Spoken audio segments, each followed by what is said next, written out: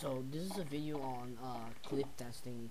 Just it's like props instead of it's like cutting props basically.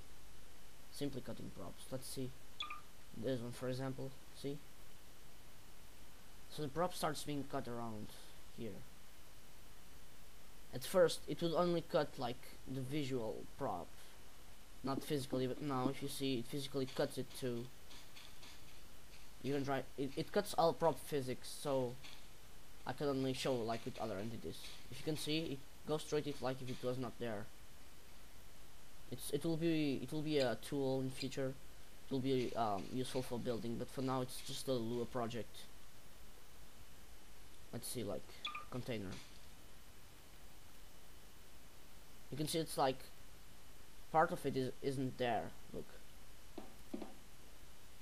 I just go right through it. It needs some optimizing and stuff, but yeah, it's pretty good as far as it goes.